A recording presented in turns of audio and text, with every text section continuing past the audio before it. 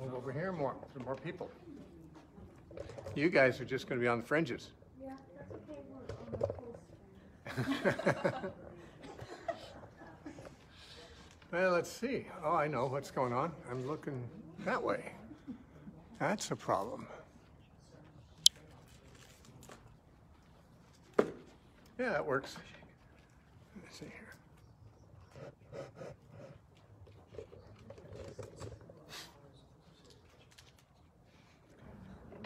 Well, it's good to have you all here.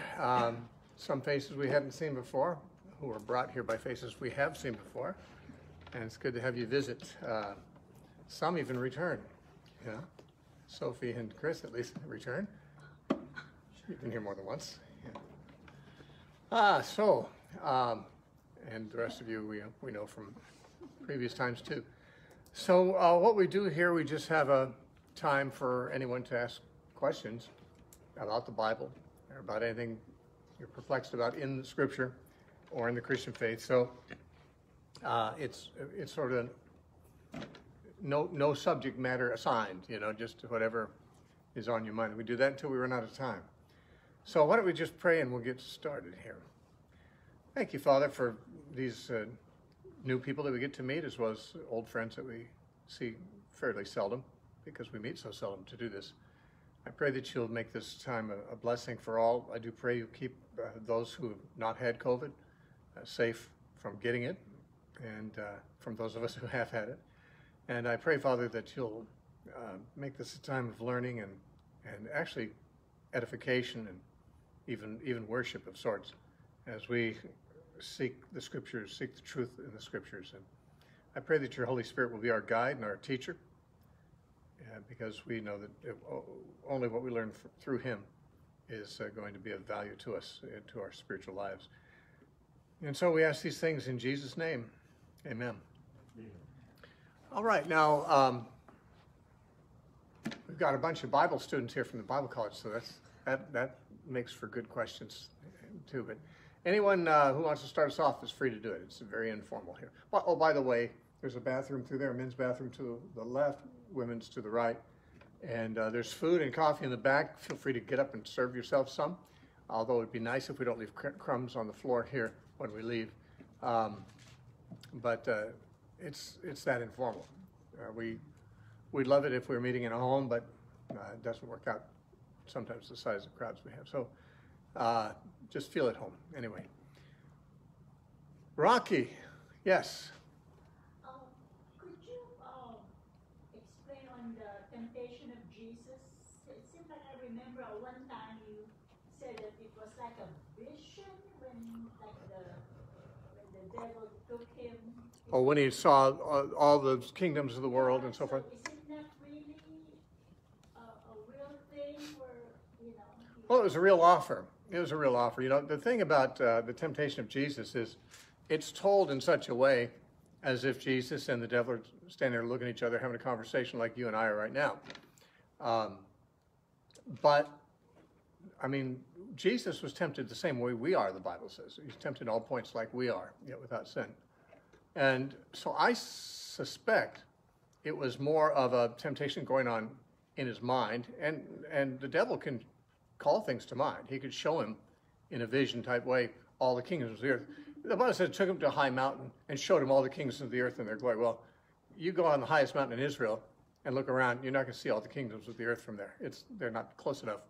But he could show it to them, reveal it to him. And even when he took him into the temple, on the pinnacle of the temple to jump off, it's possible that this was going on in his mind. Of course, it's something he was actually being tempted to do. He could leave where he was and go to the temple and jump off, and that's what the devil was suggesting that he do.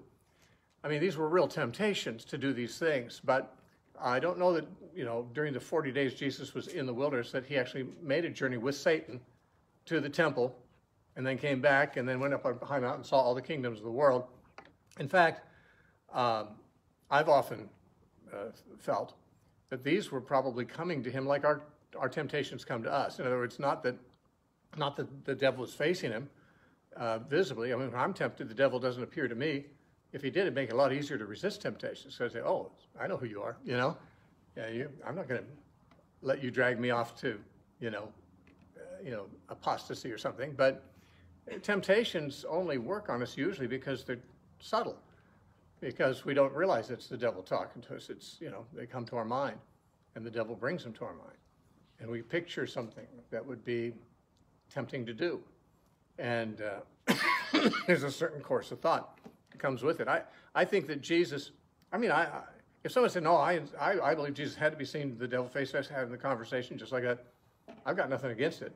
I just, over the years, contemplating the temptation of Jesus, have felt it more likely that since his temptation was like ours, and it'd be easy to say no to Satan if he was standing right there in front of you and you know it was the devil, wouldn't it? Sure would for me. I wouldn't fall to any temptation if they all came like that, because I know, oh, there's the devil, I just need to ignore him. But our temptations creep into our heads and represent themselves as our own ideas, that's why our guard is down, because we don't usually guard ourselves from ourselves. And so my thought is that the whole temptation sequence, while Jesus was out there, he's looking at bread, and he's looking at stones, and the devil says, why don't you turn some of those into bread? You're hungry, right? Now, that doesn't mean that there was a confrontation visible with the devil. The devil could just put that in his head, and the other temptations too. The other possibility is that it was strictly a visible, literal, almost physical confrontation, which included some travel. The devil led him up to the pinnacle of the temple. So what, Jesus follows the devil around, goes, traveling through southern Judea to go to the temple with him, and climbs up there, and wonder how you even get up there. Yeah, but my own thoughts are that his temptation was very much like our own, and the way we sometimes picture it, especially the way it's depicted in pictures and things like that, I suspect is not as accurate as it could be of what really happened. I think the temptation was thoughts in his head that the devil put there. Excuse me. So that's what I'm saying. I'm not saying that I'm saying he could have had, a visual representation to his mind of seeing he could picture himself on a mountain looking at all the world, and the devil says to him, hey, I'll give you all these kingdoms, they're mine to give, just bow down and worship me. All of that could have taken place internally in his head, just like our temptations do, generally speaking. I just feel that the Bible indicates that the temptation of Jesus was quite similar to our own, quite analogous to it. But only one person I know claims to have ever seen the devil, and we all get tempted, but not usually by seeing the devil and having him speak to us audibly and so forth.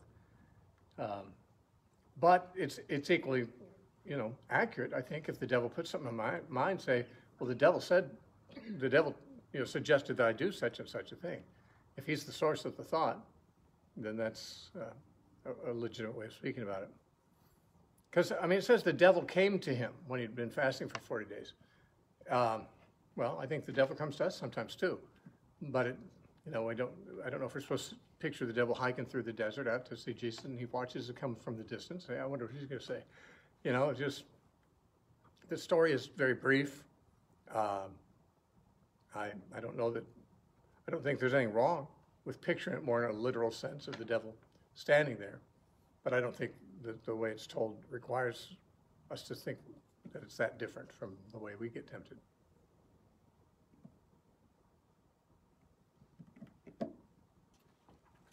But I have no emotional stake in it. So, if it turned out the other way, it would be fine with me. Anyone else?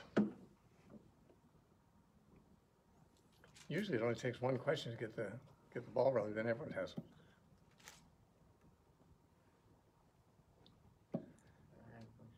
Yes, Gibson, right? Yes, Gibson.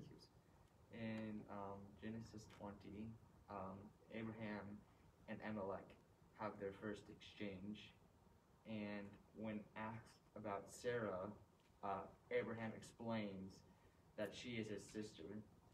Is Abraham lying in that instance, because sister in Hebrew means biological relative, and Sarah is the biological relative of Abraham?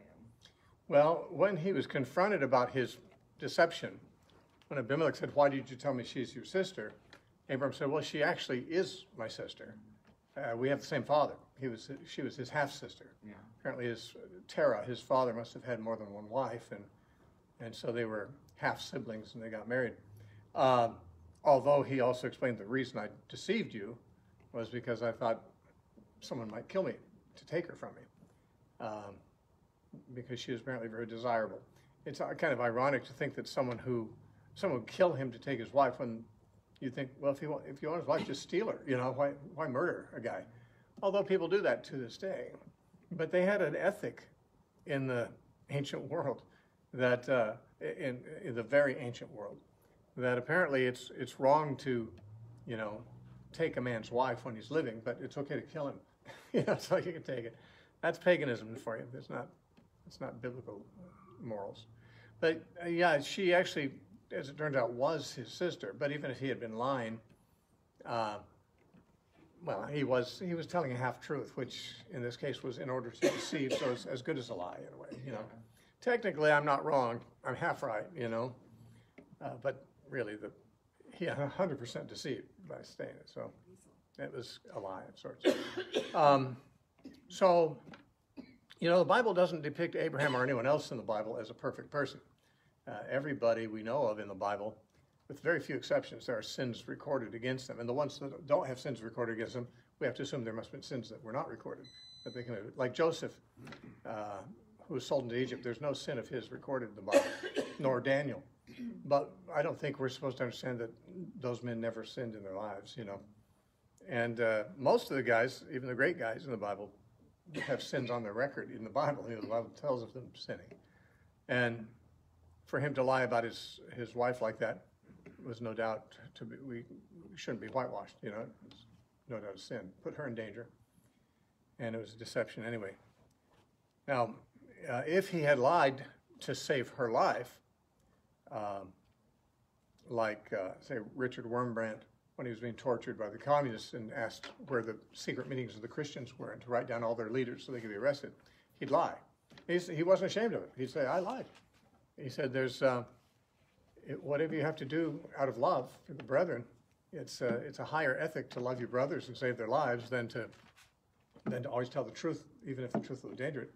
He and Brother Andrew, who used to smuggle Bibles into communist countries, said that when he was asked by border guards why he's coming into the country, he'd say, I'm visiting my brothers. Well, he's really bringing cartons of Bibles illegally into these communist countries.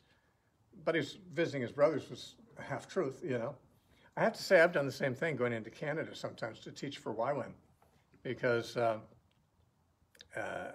it's complicated teaching for YWAM. I don't charge for my teaching, but they usually give me an honorarium. So, I mean, if I'm going up there to teach and they say, well, are you going to get paid? Well, not exactly, Well, what do you mean not exactly? Well, I don't charge anything, but they give me something. Then there's be all kinds of hassles. I usually just say I'm going up to visit friends, because I am. Those people, I go up regularly and visit them. I also teach for a week when I'm up there. But it's a half-truth, but it's, Brother Andrew, you say, I withhold information from them that they have no right to know. They have no right to know what I'm doing on my Father's business. If I'm sneaking Bibles in, their forbidding of it is illegal.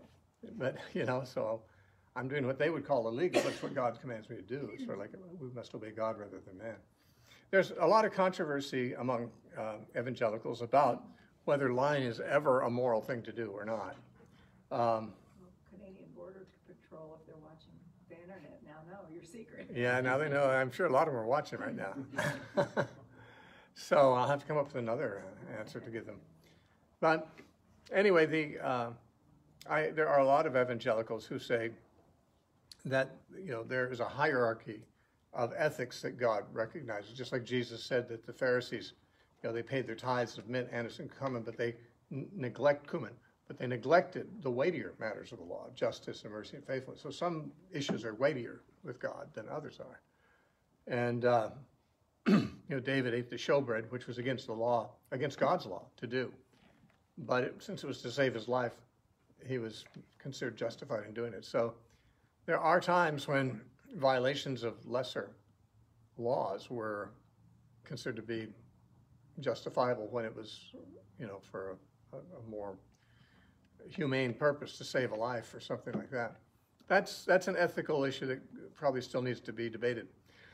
But there's an increasing number of evangelicals that have taken that stand, that there are times when, if telling the truth would endanger somebody else's life, then it's more loving to not tell the truth. Then there's the counter to that, because there's the famous story about how Corrie ten Boom, living in Nazi-occupied Holland, was hiding Jews. And this story didn't happen in her house where they were hiding Jews, but another friend of theirs was hiding Jews in their house under the kitchen floor. And the trap door that went to the hiding place was under the kitchen table, and the table had a tablecloth that hung all the way down to the ground, so you couldn't see that there's a trap door under it.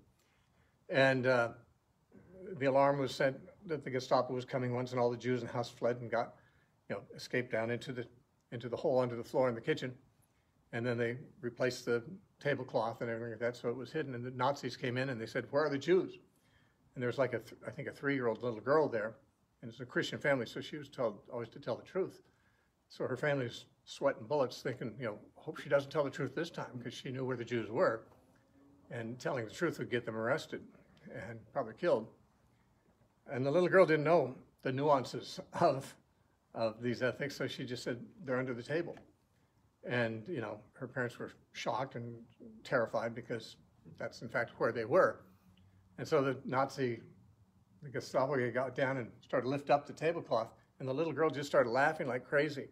And he thought he was being mocked, so he let the tablecloth down and went and looked in the other rooms and left. Didn't find the Jews, but because I guess God tickled the little girl so that she'd laugh at that moment. And even though she told the truth, God prevented the Jews from being caught. So some would say, see, you can tell the truth all the time, even when you think it's going to save someone's life to lie, and God can honor it. So the debate goes both ways. And I don't know if it'll be settled, because there are cases in the Bible where people like David, would break the law, a lesser law, in order to save his life and the life of the people with him. So Abraham, he said he was lying to save his own life. I think a man should be willing to lay his life down for his wife, but for her safety. If he had lied to save her life, that might be a little different issue. I don't know. It might have been okay, but I don't justify Abraham for doing that. So drilling down a little bit more on that, you mentioned Joseph, there's no recorded sins of his, although he deceived and sabotaged his brothers. So how would you categorize that? What Joseph did to his brothers in the end of the story was not necessarily sinful. He was toying with them, to be sure, and he had a purpose in it. I mean, he concealed from them who he was, and that's true. I mean, sometimes concealing certain truths is not the same thing as lying, but he was deceiving them into not knowing it was him. But what he did with them, with the cup hidden in the sack and so forth, was very ingenious, and it was not really, he didn't do anything sinful in the process that I can think of, but it was a brilliant thing to do, because he hadn't seen his brothers in, over, 20 years or something, I think, at that point. That's why they didn't recognize him. He was a teenager when they'd seen him last. Now he's pushing 40, probably, and now he had a beard and things like that, and he spoke a different language, and it was the last place they expected to see their brother, who they sold into slavery, as ruling Egypt. So it just didn't occur to them. He even pretended he didn't understand their language when they spoke in Hebrew to each other. But what he did, and the story's ingenious. I didn't understand this for many years when I was reading it as a youth, but I eventually saw what he was doing. He wanted to see if they'd repented or not, because the last time he'd seen them, they'd sold him into slavery. Why? Because they were jealous of him, because he was his father's favorite.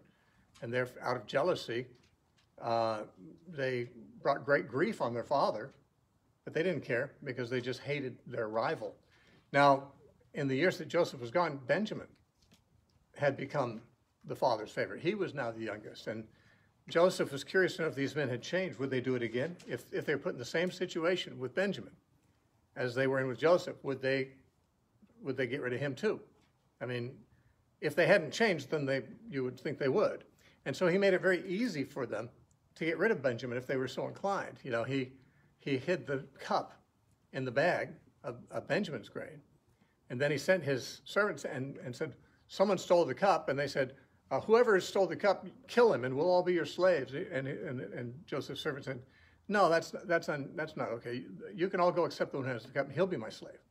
And so, to everybody's surprise, it was found in Benjamin's sack, which means Benjamin was not going to be a slave in Egypt. Just like his brothers had sold him into Egypt as a slave, now, through no fault of their own, they could leave Benjamin in Egypt as a slave and be done with him like they were of Joseph. They were in exactly the position to conveniently get rid of him too if they were jealous of him. And the remarkable thing about the story is how unwilling they were to do that. And so, you know, how all of them said, no, we're going to go back with him and we'll be your slaves. They could have just gone home and said, Dad, you know, this is not our fault. The guy took Benjamin as a slave, you know.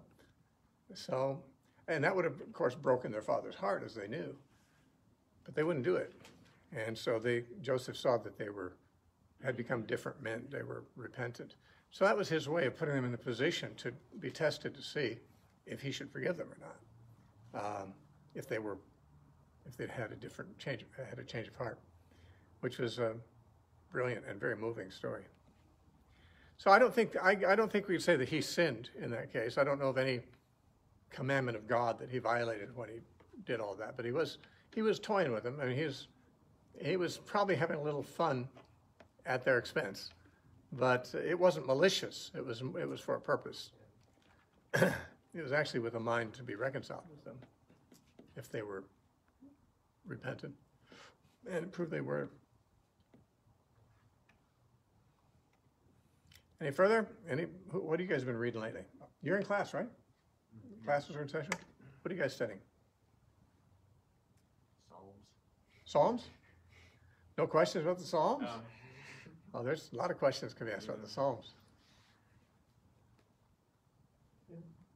Yes? In Scripture, when you're talking about the two men on their way to court, Uh-huh. and Matthew 5. they're being told that they should get that resolved before they get to court, Mm-hmm. otherwise the judge is going to have to deal with them. Right. Is that really talking about God being the judge, and we're the people that are on our way to court? That's how most people see it, but I don't. It was always confusing to me there in the Sermon on the Mount in Matthew chapter 5, when Jesus said, agree with your adversary quickly while you're in the way with him, lest he turn you over to the judge, and the judge turn you over to the officer, and the officer turn you over to the jailer. And he says, you won't get out of there until you've paid your last farthing. I've always tried to, well, not always, but when I was younger, I always kind of tried to figure out, is this talking about, you know, God is the judge, and he's going to hand us over to some angels who are like jailers, and they're going to torment us? They'll deliver over to the tormentors.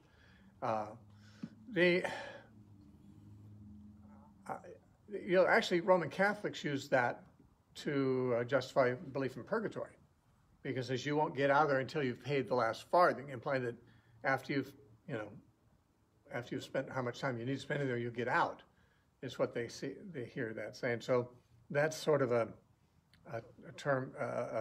story that people use who are Catholic to support purgatory.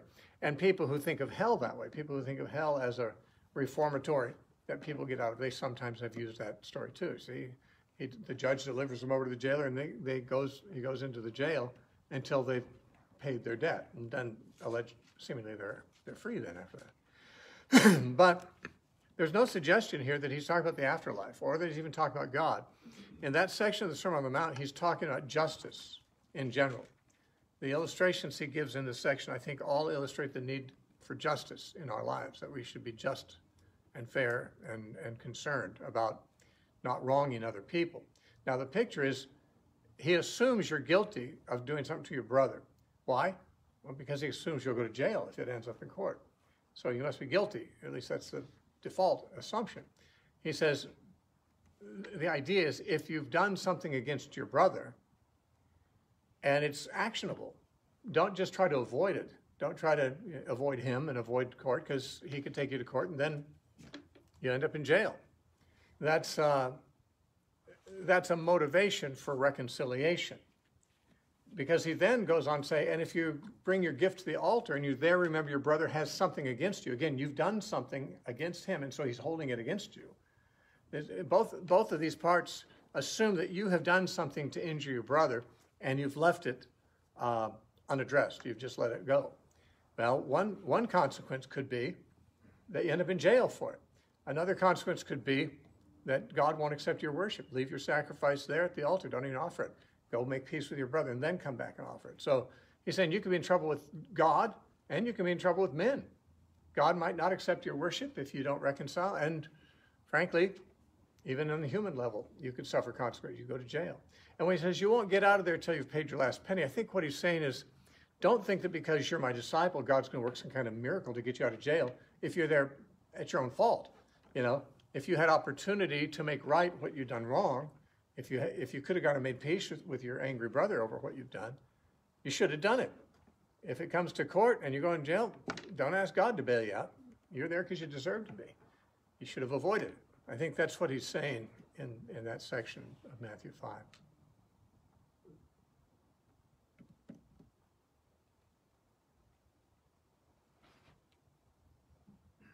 Hi guys, good to see you. This is the quietest group. I guess we don't have Donna Lynn here tonight. Yeah. Have a whole group of young people and have it this quiet is very unusual. Well, they're shy because they haven't been here before. But certainly our Bible students must have Bible questions. Yes. I have a question about Job, because that book is so amazing, but it almost seems like it was thrown in. Although we're able to learn so much about it, it's like, okay, so where did he come from? Like, what's his, like, significant, even though God said that he was like a servant and God really did love him, but at the same time, as soon as the book is over, that's it. You don't hear about Job ever again. Yeah. Well, that's not too unusual in the Bible. I mean, there are stories of a number of people. Balaam, for example, you know, he kind of appears out of nowhere, and then when his story's over, he's gone. You know, there are, that's kind of how history is too. We appear, we have our story, and then we're gone and might not be heard from again. But in the case of Job, the story of Job is probably only related in order to talk about his trials and the things that happened in connection with his trials. He obviously had a long life because he had more children later on and like 10 more, you know, and had a long life before that because he had 10 at the beginning. So he had a long life before and after the story, and the book only is interested in this particular story in his life. And yeah, it's not really like the Bible to cover the whole biography of someone from birth to death. You know, every character in the Bible, even the heroes, some of them. I mean, Abraham, we meet him when he's 75 years old, but he lives to be 175, and we do follow his story to his death. And his story is significant in a different way than Job's is. Job is an example of a guy who really suffered every kind of crisis that people might suffer. And when people suffer crises like that, they always wonder, where's God? You know, why is God doing this to me? Is God angry at me? You know, is God even there? Is there even a God? You know, and those are the kinds of questions that Job answers. And Job is a very excellent case to use because of the extreme suffering that he went through. And it seems like it all happened at once. You know, his kids died, all his livestock was stolen. He was the richest man in the East, and yet he was a worshiper of God. You know, he wasn't Jewish. The evidence within the book, I think all scholars would agree, was that his story is placed in the patriarchal period. That's during the time of Abram, Isaac, Jacob, and Jacob's sons. And yet, you know, one of his friends was Eliphaz the Temanite. Now, Teman was a son of Esau, which would mean Teman would be an Edomite. And it may be that Job was an Edomite too. He was one of the greatest men of the East, and from the perspective of Israel, East, if it's southeast, it's Edom. And so he might have been an Edomite. At least one of his friends was a Temanite, which was an Edomite. But what's interesting is it gives us something of the timing. It had to be after Esau's time. That means after Jacob, because Jacob and Esau were twins. So Esau had a son named Teman, and then from him came Temanites, and Eliphaz, one of Job's friends, was a Temanite. So he had to be at least 2 generations after Jacob himself. Well, Jacob and his family went into Egypt in Jacob's lifetime, and his descendants were there for hundreds of years. So most likely, Job was a man living possibly in Edom during the time the Israelites were enslaved in Egypt during that period of time. So it's kind of that's probably the time setting of it. The reason he's mentioned is because he was a godly man, which is interesting because it means that even after God had chosen Abraham and his family and had them, baking in Egypt, he still had people in pagan lands who were worshipers of him, like Job, Edomites even. And Job offered sacrifices, but he didn't do so in a temple. He'd offer sacrifices in his home, which is what happened during the patriarchal period. Abram did that. Isaac and Jacob offered sacrifices on their own home-built altars. So the worship of Job's worship and his setting seems to be in the patriarchal period during the time that the Israelites were in Egypt. Now, the story of Job is there to show us that our sufferings, even when they come upon us unjustly, they actually come from God.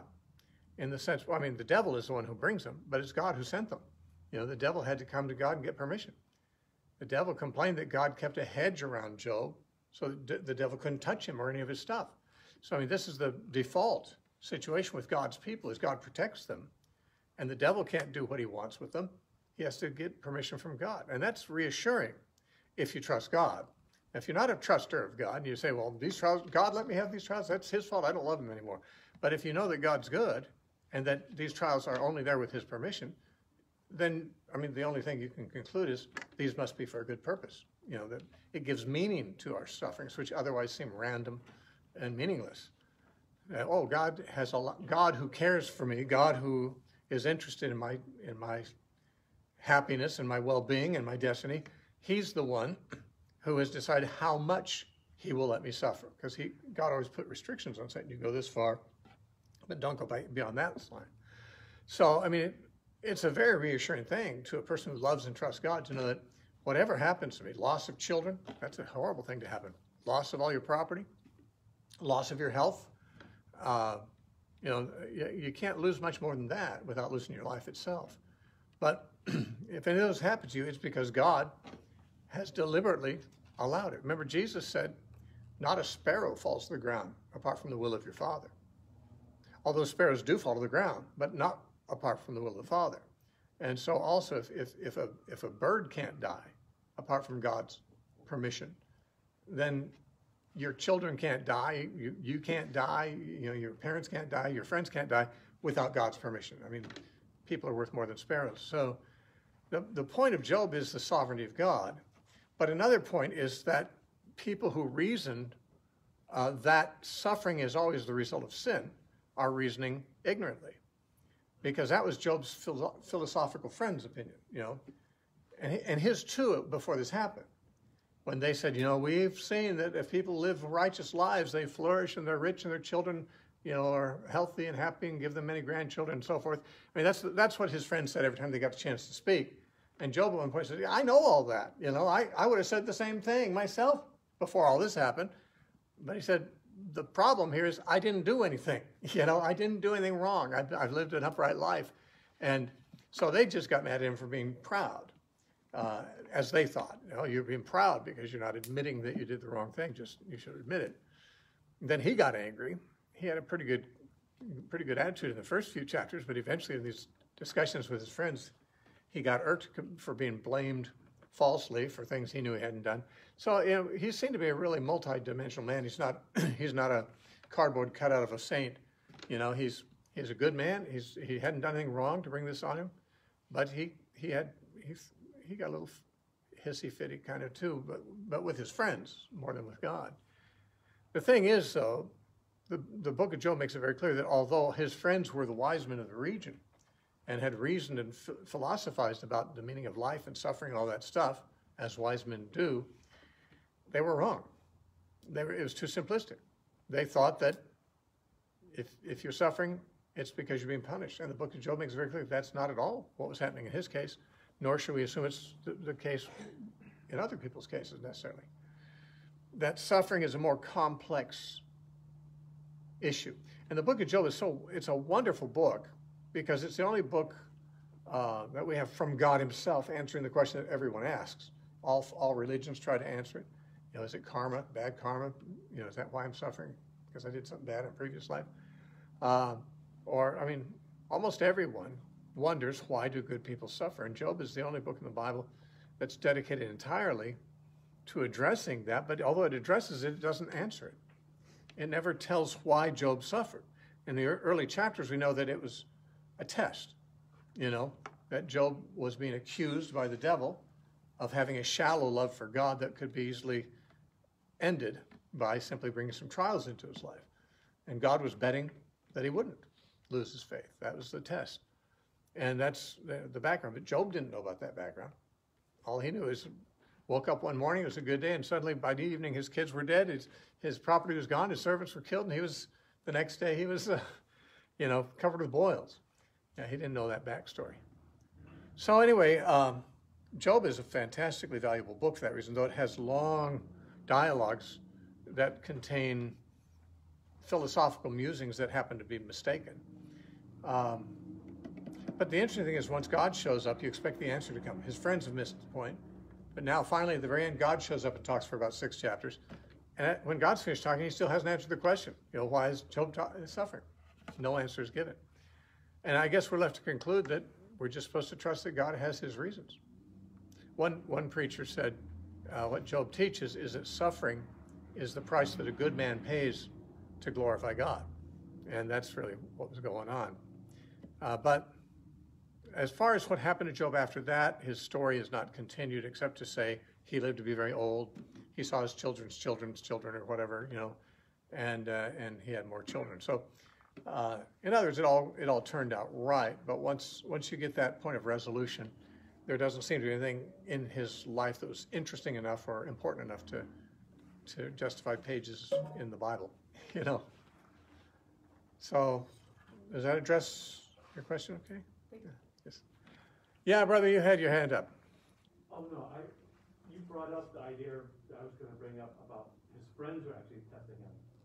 If you're such a good man, why are you suffering? Mm-hmm. If there's a God, why are you suffering? Maybe there's no God. And those are his closest friends. And you brought that out already. Yeah. And you know what? One thing it shows is that suffering demonstrates where your relationship with God is. If everything's going good and you go to church, you sing the songs, and you put money in the bag, and you kind of try to live a Christian life in a way, you don't really know if your faith is very significant until God does something or allows something to happen that really is upsetting in your life, And when you have disappointments, when you have tragedies, you can go 2 ways with it, and people do, depending on what they already are before the tragedy strikes. People who love God, they're confused, they grieve the loss, but they say, but I trust God. Even if he slays me, I'll trust him, Job said. Whereas a person who doesn't love God really, and that's the kind of people Satan was most familiar with. Satan thought he knew people pretty well. He probably is a pretty good judge of human nature in general. But he said any man will compromise to save his life. He said, skin for skin, all that a man has will he give for his life. So let me touch his body and he'll curse you to your face. I mean, Satan had no doubt seen it very many times. Men who seemed very religious, seemed very godly, but all it took was some bad luck in their life, and suddenly they're blaming God. Suddenly God's not the good guy in their mind anymore. And that happens. I mean, I've known people who had been in church all their life, but their child died and they never went to church again. I can't believe in a God who would let my child die.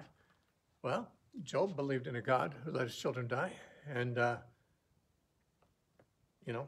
if you love God and trust God, you love him and trust him even when he lets things happen that you wish wouldn't. And that's exactly what you're being tested about. Do you love him or don't you? That was what Job was being tested about. Did I see a hand a moment ago? Someone else? Yes. This is a crazy topic. Do you see any foreshadowing about Job and what experience? And now Jesus is God, but he came as a man in the flesh. So is there any foreshadowing, you think, from Job to Jesus in 40 days after baptism? Was there any typology where Job is kind of parallel to Jesus? Well, there certainly are parallels. Whether the New Testament writers would have provided Job as an example of a type of Christ like they did with David and some others, I'm not sure. But it certainly is not crazy to imagine it so. I mean, Job is said to have been a man who was blameless who feared the Lord and avoided evil, that's a guy that you don't read of any sins in his life. And maybe a little bit when he got ouchy, later in the book. But, he's like a good man who suffered horribly. In that sense, he's parallel to Christ, and frankly to a lot of other people who are the prophets. Jeremiah, was a good man, but he suffered horribly. He was thrown into a pit. He was, badly physically persecuted. Isaiah was a good man. He got sawn in two, But Joseph, again, we mentioned Joseph. There's a guy who was really an innocent man, at least, and yet suffered all kinds of things. And he, like Job, he said at the end, well, to his brothers, you intended evil against me, but God meant it for good. He knew that there's more than one layer of causation for his sufferings. He knew there was a human element, and they were bad guys. His brothers were bad guys, and they intended evil, as he said. But God is a good guy, and he overrules the bad guys. And so God intended it for good. So you can see that in any of your sufferings. You say, well, especially when they're caused by people, but any kind, these circumstances intended to ruin me, but God meant to strengthen me or to use me in a situation, as Job or as Joseph. Yeah. Yes, sir. In Exodus 21, where two men are fighting, and there's a pregnant woman involved, do you think that's the justification for the pro-life argument there? It's often used as pro-life, and then other times it's used to be against pro-life. But the situation is, it says, if two men are striving, and the wife of one of them or there's a pregnant woman present, and she gets jostled, and her seed passes from her. It says if there's no mischief that follows, that's the language used. If no mischief follows, then if mischief follows, the man who caused her to lose the baby will be punished. If no mischief follows, then he'll have to pay the husband some fee, some penalty. Now the question is, what does mischief following mean?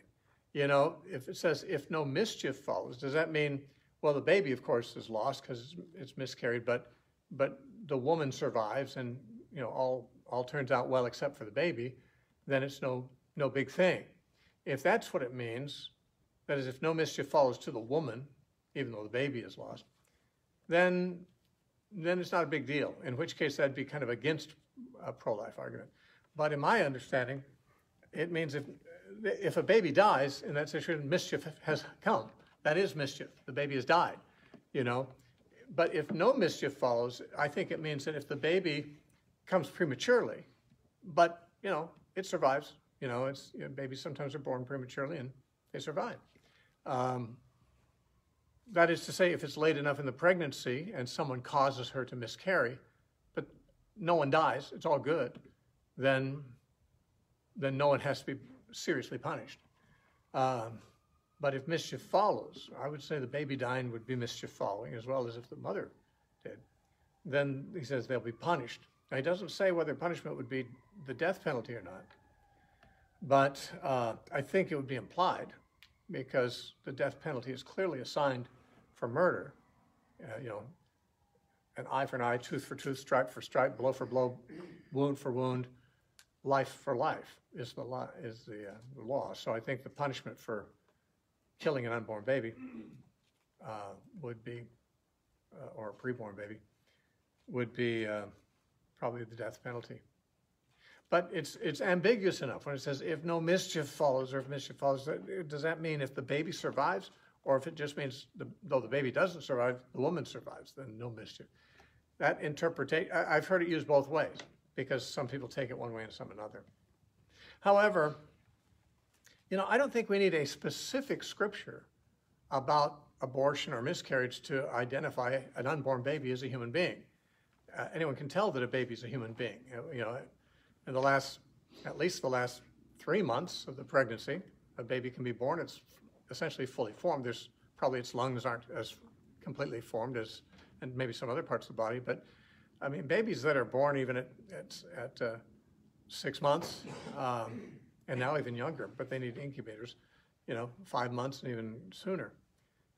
They often survive, and they're human babies. But if they had been killed while they were in the womb at that stage, there's certain people who'd say that's not a baby. Well, why is it a baby if it's outside the womb, but it's not a baby if it's inside the womb? It's like saying, if I go scuba diving, am I not a human when I'm underwater on life support with scuba gear? But when I come out, I'm a human. But when I go back in, I'm not a human again. I mean, it's not where you are that makes you a human. It's what you are that makes you a human. And, any thinking person, before there were people trying to justify murdering unborn babies, would know that's a baby in there. It's a living human being. It can't be anything else because it's living. You know that because it's growing. Rocks don't grow. They're not alive. Dirt doesn't grow. It's not alive, though. It has organisms in it, but things that aren't alive don't grow. It's growing, so it's alive. But what kind of life is it? Well, check the DNA. I think you'll figure it out real quick. It's human DNA. It's a growing human. And that's from the point of fertilization on. How else are you going to define a human being than a living human being, than a creature that's alive with human DNA? That's what makes a human. So the burden of proof is on anyone who says they're not human. Well, what are they then? If they're not human, what are they?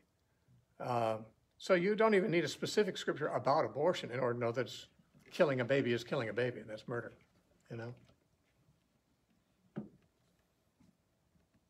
Yes, Chris? How could you tell the difference between conviction and condemnation? Like, what is the best way? Right.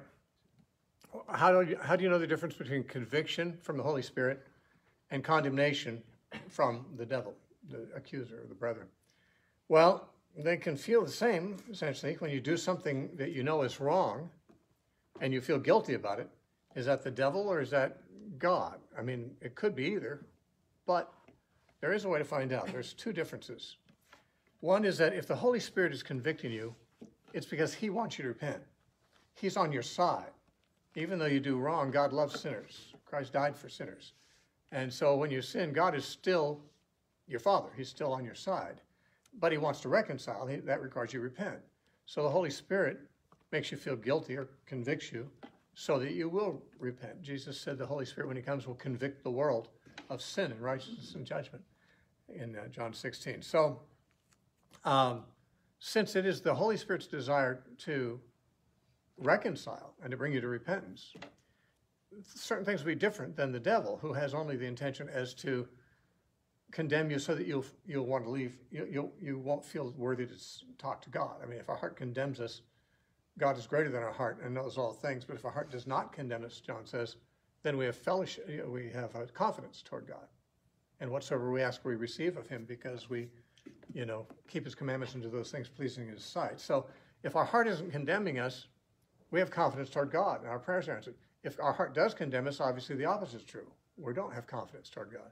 We can't come with great confidence and faith that God will answer our prayers. So the devil wants us not confident toward God. He wants us to feel guilty. The Holy Spirit doesn't want us to feel guilty permanently, but the devil wants us to feel guilty all the time, because the guiltier we are, the more our faith and our spiritual power is compromised. So here's the difference. The Holy Spirit, if he convicts you, he'll lay his finger on the specific thing he wants you to repent of, because that's what he wants you to do, is repent. Lots of people are guilty, but they can't think of anything in particular they're guilty of. They just feel vaguely like they're bad. I just feel like I'm bad. I just feel like I'm guilty all the time, Well, that's going to be the devil doing that, because the devil doesn't want you to repent of anything in particular. He'll even accuse you when you haven't done anything at all. All he wants is for you to feel the guilt, because that'll keep you from having confidence toward God. He doesn't even care if you sin or not. Sin is good for him, because he can make you feel guilty about it. But if he can make you feel just as guilty when you didn't even sin, and that sometimes is the case. Did I sin? Did I just feel guilty? Well, then it achieves the same purpose for Satan. He just wants the guilt. He wants you to feel guilty and condemned. So he's not going to be specific about anything you should repent of. The Holy Spirit will never be vague. If he wants you to repent, he'll let you know what it is. If he just makes you feel guilty and you don't know what it is you did, well, how can you repent of that? You can't. There's nothing specific to repent of. So conviction of the Holy Spirit is going to be very specific, whereas the devil's condemnation could be specific, but often it's just very vague so that it makes it impossible to repent. You just have to walk around with this cloud of guilt on you. The other way it's different is that if the Holy Spirit's convicting you, when you repent, he's not going to keep convicting you. Repentance is what he's looking for. He tells you what it is you did wrong, and when you repent, he doesn't lay it on you anymore. The devil, he wants you to feel guilty all the time, no matter what you do. He'd like you to think that even if you repent, you're still guilty, because guilt is his game. So here's the two things. If the guilt is not specific, I don't even know what I feel guilty. I just feel guilty. I just don't feel like God wants to talk to me. When I try to pray, I just feel like I'm not worthy. That's going to be the devil, not the Holy Spirit. Because the Holy Spirit wants to renew your fellowship with God. And if there's something in the way, he wants you to know what it is so you can get rid of it.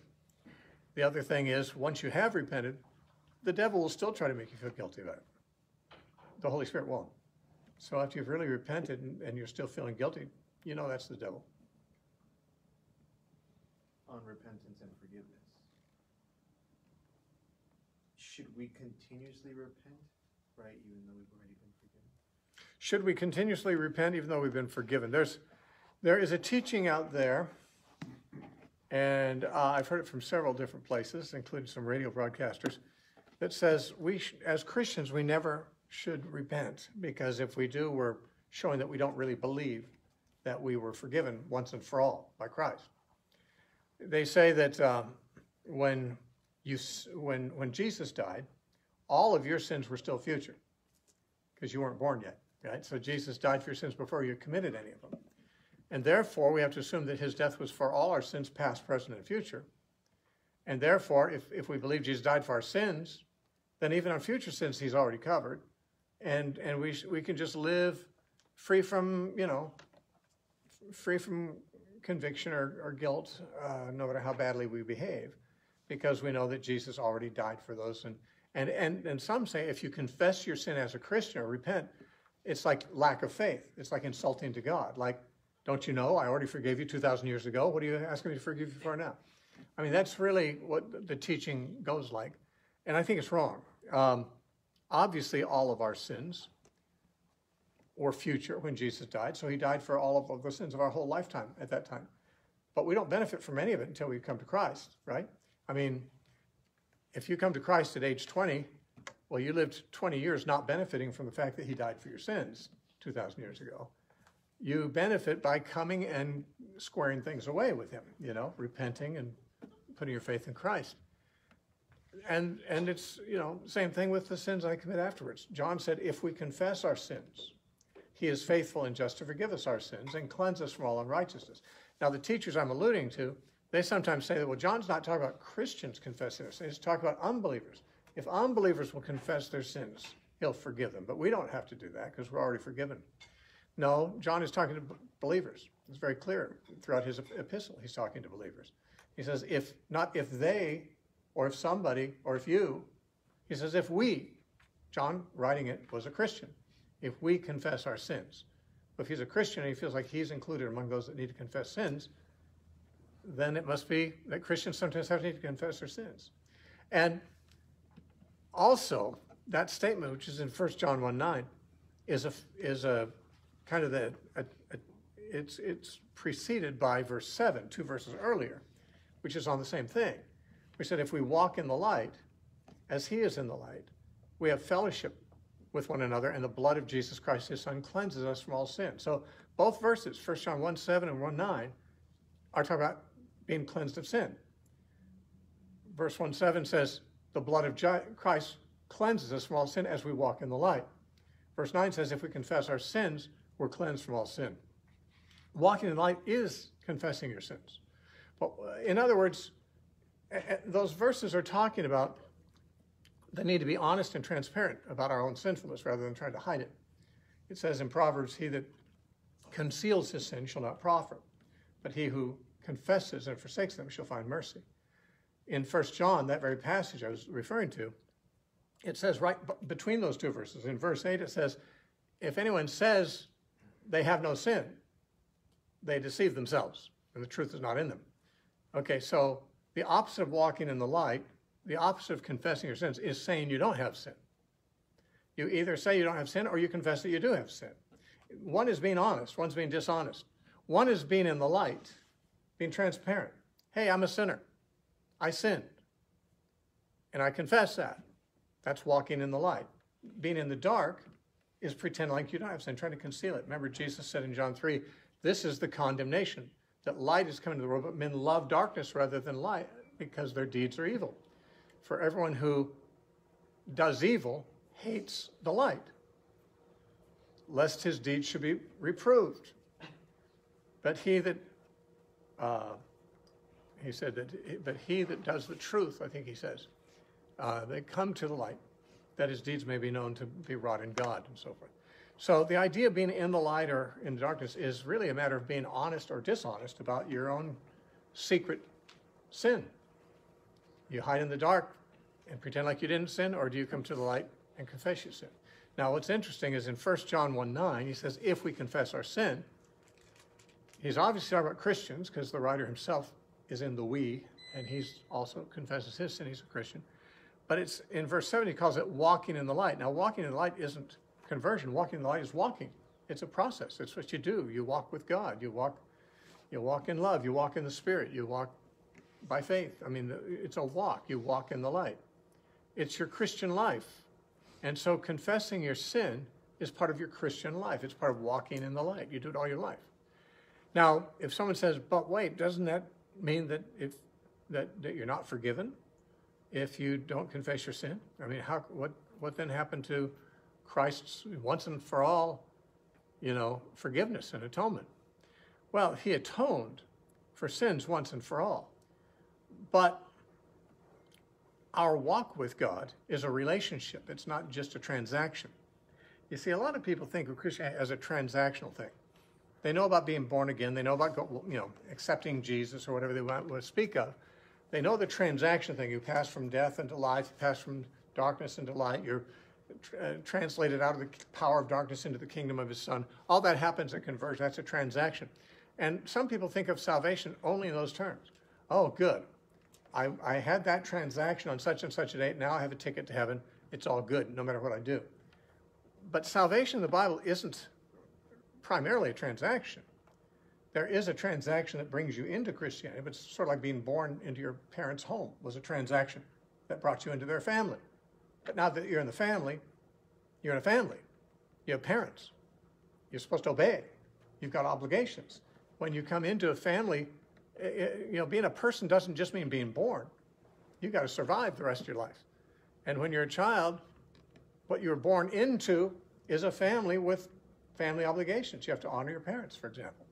Now, when we're born again, we're born into a family too. Paul's very explicit about that. Jesus is too. We have a father now, and you obey your father.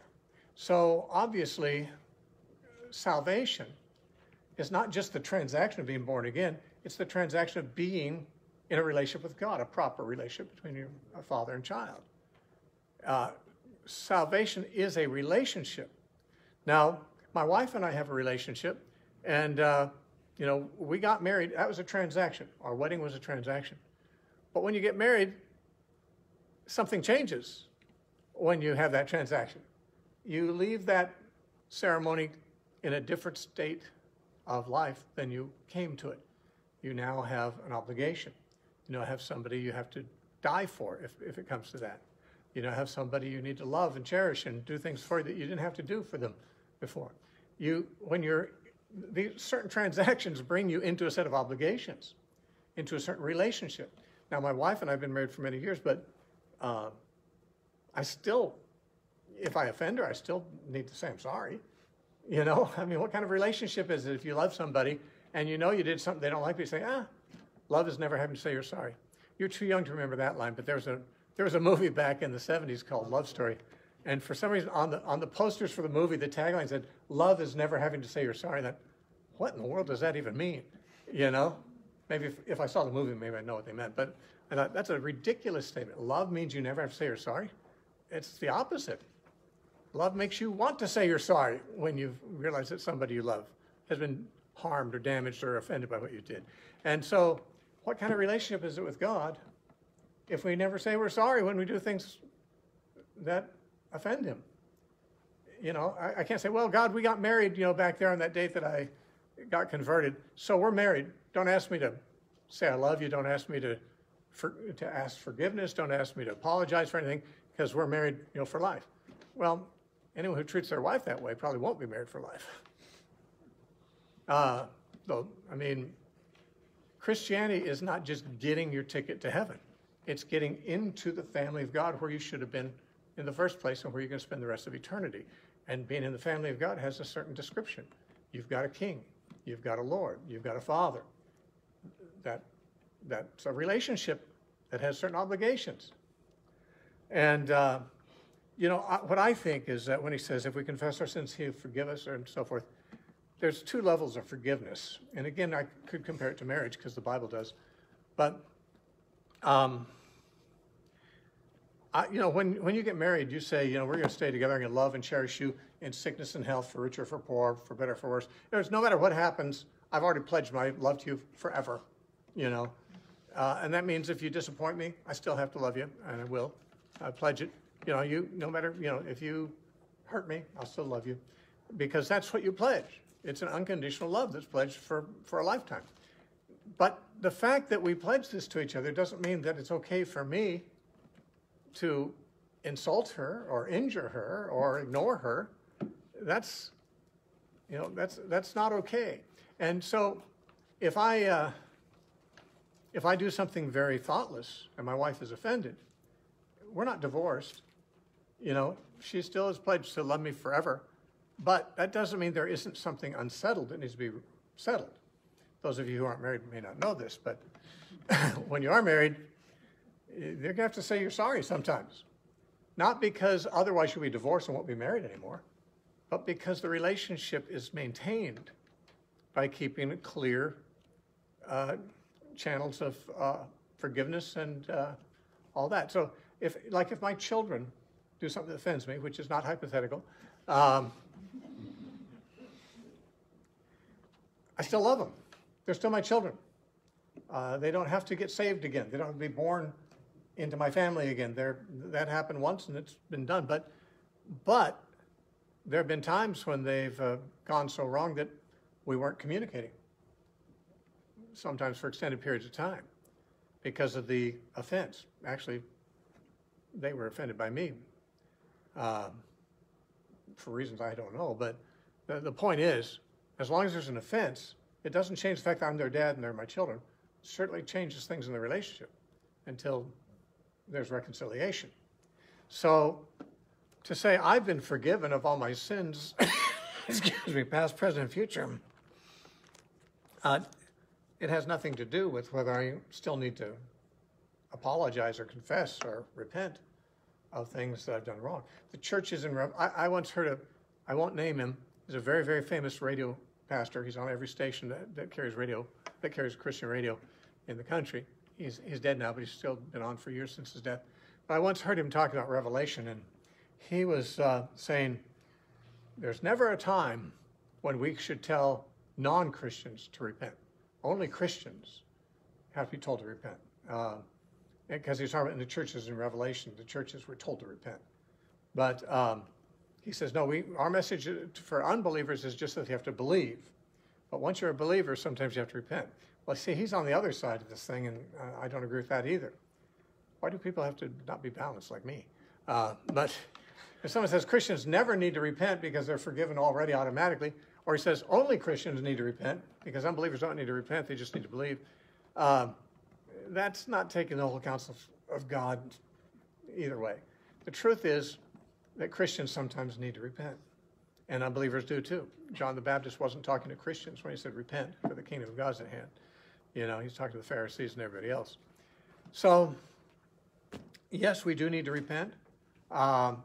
If we don't repent for a sin we committed today, that doesn't mean we've lost our salvation until we get around to it. But it means that we've scarred a relationship. We've done some harm to the relationship. God's not thin-skinned or peevish. He tolerates a lot more than we do. The things that offend us, things that people say, especially if we're snowflakey, and someone says something that, it's a trigger, or something, God hears that kind of stuff all, there's about 7 billion people every day doing those things, and God sees it all. If he was easily offended, he'd be tearing his hair out, because, he sees people murdering each other and cursing each other and, cursing him. And God is love. And even though people don't love him, he loves them. And so it's not like when I sin, God just says, "Oh, I can't believe you did that." It's like, I just can't put up with any more of this. God can put up infinitely with anything. He's God. But what he wants is for the relationship to be gratifying to him and to us. And of course, he'll never wrong us, although sometimes we feel like he did, like Job might have felt like God had wronged him. But the truth is, Job knew that God's always right. So, and God hadn't wronged him. But God knows we're not always right. And there are times when if we act like we're right when we're really wrong, he's rolling his eyes and thinking, I wonder when you're going to come to your senses and we can talk again, because it is a relationship to maintain. And even though you're not married, some of you have friends who've offended you. You might have roommates that offend you every day or disappoint you every day. But, you still learn to get along. And sometimes you end up apologizing probably or confronting them so they will. The thing is that apologies and confessions are necessary in every relationship, which is between imperfect people. Now, our relationship with God is not between imperfect people. It's just one imperfect person trying to relate with a perfect person. But it's kind of hard when you're imperfect to keep up with a perfect person. So you've got to keep your guard up about your actions and make sure that you're keeping short accounts. I mean, you can go a long time without repenting, and God won't hurl lightning bolts at you. But you won't be enjoying God, and he won't be enjoying you. That's the point. Purpose that he made you for is so that you and he can enjoy each other. And so sure, you got to repent when you do wrong, just like you would with anyone else you offend.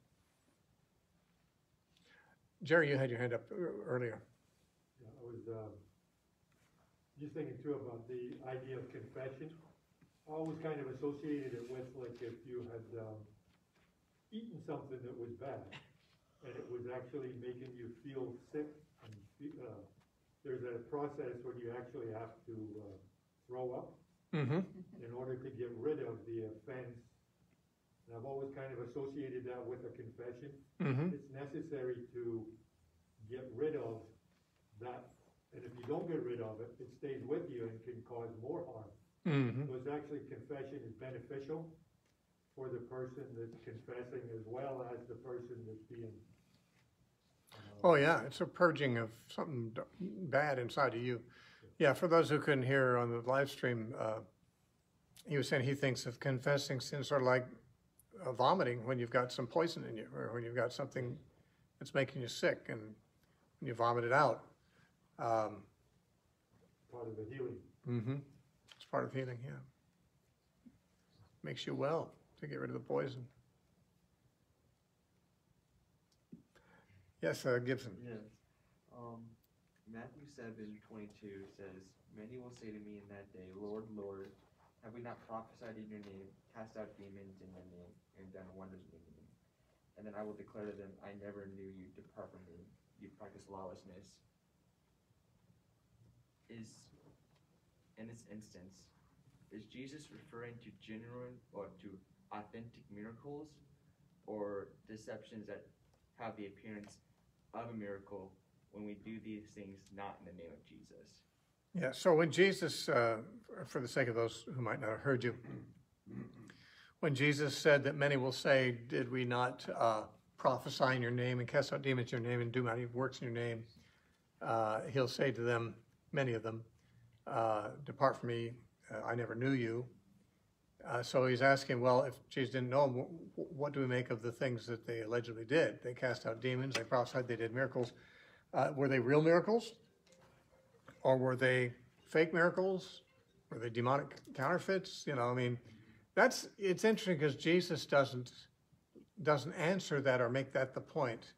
We ask it reasonably enough. I mean, if they weren't really Christians, how did they cast out demons in Jesus' name? It certainly makes it sound like they were Christians, or at least that they had all the appearances of being Christians. Even the demons must have thought they were. But the point, he introduces that statement by saying, not everyone who says to me, Lord, Lord, will enter the kingdom of heaven, but those who do the will of my Father in heaven. And then he says, some will claim they did this and this and this, and I'll say, I don't know you. So obviously, doing the will of the Father is what's required, but doing those things are not necessarily always the will of the Father. You know, if you do the will of the Father, you do. But some will say, Lord, we did these things. You say, well, I don't recognize that. So doing the will of the Father is what he's advocating there. And he's saying there's a lot of things that are impressive things that might even look very spiritual. I mean, casting out demons and prophesying certainly would seem like a badge of spirituality in most Christian circles. But I don't know if he's talking about people literally doing those things or things equivalent to that really, I don't know if he's using hyperbole to say, you know, they really, really did seem like real Christians, but they weren't. Or if he is talking about really people who prophesied, certainly there are false prophets. Casting out demons is a little more difficult because we know that demons don't always respond when non-Christians try to kick them out, like the 7 sons of Sceva. You know, the demon said, well, we know who Jesus is, we know who Paul is, but who are you? And they didn't come out. So how can a person cast out demons? Well, I think James and John said to Jesus, we saw some people who were casting out demons in your name, and they don't walk with us. So we told them not to do it. And Jesus said, well, don't forbid them, because no one can cast a demon out in my name and then lightly speak evil of us. Don't forbid them. But Jesus didn't commit to the idea that they were real believers. You know, he just said, well, they're on the same side we are, apparently. So don't make them stop doing it. We'd like to see demons cast out. But the point I would make is that there are no doubt going to be people on the judgment who thought they were Christians and who did view themselves as having been exorcists, you know. A lot of Catholic priests are exorcists, but a lot of them, I don't know what their relationship with God is like. Maybe it's not. Did the demons really come out in their cases? Maybe, maybe not. It's awfully hard to verify that because, first of all, demons can be in a person without being visibly manifesting. So if someone thinks they cast a demon out, actually there was a girl who had some demons, a friend of mine, his daughter, and I was among many people that at different times came to pray for her and so forth. And there was one night where it seemed to me like the demons left. I mean, she was, over a period of time, her dad and I were ministering, and at certain points it seemed like demons left. And then another one would show up, and you could tell it kind of rising up, and she's getting all choked up, and then after it comes out, she'd be all relaxed, and then it'd start happening again. Anyway, I got the impression after about 5 or 6 seemed to have come out that she was free, and she slept peacefully that night. I thought, well, I think we're out of the woods here. But we weren't out of the woods. She had problems again the next day. So, but the point is, you can think that demons have come out when they haven't. So someone who's not a Christian but fancies himself an exorcist might have some, what appears to be success casting out demons, but maybe the demons are just fooling them. You know, maybe they're not really out at all. Or, of course, alternatively, it's possible that the name of Jesus itself is so profoundly intimidating to demons that even when non-Christians use the name of Jesus, there's times when the demons can't help but flee, you know. Those are alternative possibilities, but Jesus doesn't really go into the explanation of how these people did these things if they weren't really Christians. That's one of the first things that comes to our mind when we read it. Okay, they cast out demons, they prophesied, they did miracles. Well, I mean, holy men do miracles too, even apparently raising the dead sometimes. I mean, occultists do supernatural things. And I'm sure that a lot of miracles are faked. I mean, even in Christian churches sometimes, churches that kind of have a appetite for miracles in all their services. It's sort of like in Pentecostal churches, for example, you kind of have to speak in tongues if you're going to be a long-term member, because it's a rite of passage. You're not considered to be filled with the Spirit unless you speak with tongues. Now, I believe in speaking in tongues. I believe in being filled with the Spirit, but I was never under any pressure to speak in tongues. I wasn't in a Pentecostal church. Actually, I was at Calvary Chapel, Costa Mesa, when I got prayed for to be baptized in the Spirit. And no one, well, Lonnie Frisbee did try to kind of pressure me to speak in tongues, but I didn't accommodate him. But for the most part, Calvary Chapel believes in those gifts and doesn't pressure people to speak in tongues. But in a Pentecostal church, people are pressured, so it's part of their culture. So they almost have to fake it. If they don't really get the real thing, they kind of fake it. And that's kind of easy to do in a Pentecostal church if you grew up there, because everyone speaking in tongues sounds kind of the same. You know, it's like there's a certain set of syllables that are very common. If you've been in charismatic and Pentecostal churches enough where people do speak in tongues, you realize a lot more are saying the same things. I like to tell the story of a friend of mine who had been in Pentecostal circles before, but he came to Calvary Chapel. He says, you know, when I go to heaven, the first thing I'm going to ask God is, what does Chandala mean? Because Chandala is a word that you hear a lot in Pentecostal tongue speakers. Now, if I grew up in a church like that and I didn't really get the gift of tongues, I could fake it probably and probably satisfy those people who are putting pressure to God to do it. And there's probably people who, whatever they're under pressure to do, they can fake it. And they can even think it was real. They can figure, okay, I passed that test, so now when I go to heaven, I'm a real Christian. And Jesus says, no, you didn't do the will of the Father. You might have spoken in tongues. You might have done miracles. You might have done all kinds of things, or thought you did. Remember Jesus in that story. He doesn't commit himself to saying that they really did prophesy, cast out demons, do miracles. That's what they say. They say, Lord, we did this, we did this, we did that. So all he's committed to is that. So that's what they're going to claim. And he leaves out all consideration of whether these things really happened or whether they were genuine. So the question is a good question, but we're not given an answer to it. There's several ways we can go with it. But the point he's making is that doing the will of the Father lies in a different category than some of the things that are very impressive to religious people. Certainly casting demons out, that's impressive. Prophesying is impressive. Miracles are impressive.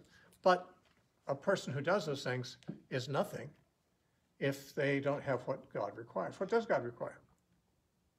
Anyone know? Love. This is my commandment, that you love one another. Paul said, if I speak in tongues but don't have love, I'm a gong sounding only. I'm just making noise. If I have all faith, if I can move mountains, if I have all knowledge and all understanding of mysteries, but I don't have love, I'm worthless. See, he's saying it doesn't matter how many spiritual credentials you can list on your resume. If you don't have love, none of them count for anything, because love is the one thing that is doing the will of the Father. And Jesus said, if you don't do the will of the Father, you're not going to get in. You might do other things or claim to do other things, but if you haven't done what God wants, it's going to be a rude awakening on the day of judgment. And that's what that passage, I think, is saying. We can only speculate about some of those issues that obviously come to our minds, but it's not what Jesus was really addressing, so we can't answer with certainty. Yes? Yeah, what if you don't really feel loving or love, but you act in a loving way? You don't have to feel loving. But the question was, what if you don't feel loving, but you act in a loving way? Well, there's two possibilities even with that. One is you don't love that person, but you want them to think you do, so you're being a hypocrite. So you act in a loving way, you smile and do the things that you know you're expected to do, but you don't really care about them. Or you're simply being a good Christian. You can't always feel good feelings toward yourself or others. I mean, feelings come and go. Some people have mood swings and so forth. And frankly, people you love sometimes make you upset. And sometimes it's because you love them. When your kids do stupid and dangerous things, you get mad at them, but it's only because you care. It's, you know, you don't hate them, you love them. So feeling good about somebody at the moment doesn't mean you don't love them. And, you know, the great commandment is that we love one another. And as it says, you know, love your neighbor as you love yourself. Well, Jesus paraphrased that in the Sermon on the Mount in Matthew 7:12. He said, what you want others to do to you, do that to them. So loving your neighbor as you love yourself has more to do with what you do toward them than what you feel toward them. Because you can't command your own feelings. You can try to fight off bad moods or bad feelings, but you're not fully in control of that, and human beings just aren't made to be in control of all their emotions. But what we have to do is ignore emotions when they're inappropriate. If I feel like I really don't like that person, but I know I'm supposed to love them, well, I may not ever get to a place where I can really like them, but I can say, but I will serve them. I will lay my life down for them. Greater love has no end than that. Loving is what you do. Serving someone because you value them. See, you don't have to like someone to value them. You can see someone who you find obnoxious, you can find them ugly, you can find them evil, but you can say, but they're made in the image of my Father. God made them because he loved them and he wanted them to be like me. He wanted them to have a relationship like I do with him. So I value them. They're worth something to me. I'm willing to die for them if necessary. Now, that's love. So, and frankly, it's very heroic to say, I die for someone. How many people are going to get a chance to die for someone else? Not many. But you can lay down your life day by day, lay down your preferences and your rights and so forth to bless somebody else because you value them. You see, that's what love is. Love is serving. Love is doing, putting somebody else ahead of yourself because you value them, not because you're trying to make an impression on them. See, that's hypocrisy. I'm sure the Pharisees sometimes acted very loving. Certainly they acted like they love God, but Jesus said, I know you that you have no love for God in you, he said in John 5. So a person who has no real love can fake love. And that's going to look like doing the right thing for them. But if it's not in your heart, but what's in your heart is not the feeling of, not the emotion of fondness necessarily, but the decision to value them as you value yourself, to figure that their well-being is as important as mine, even if I don't like them.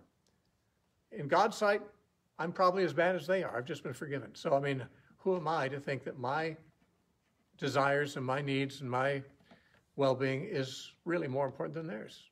I'm just living in a fantasy if I think that, because Jesus died for them as much as for me, so he must have valued them as much as he values me.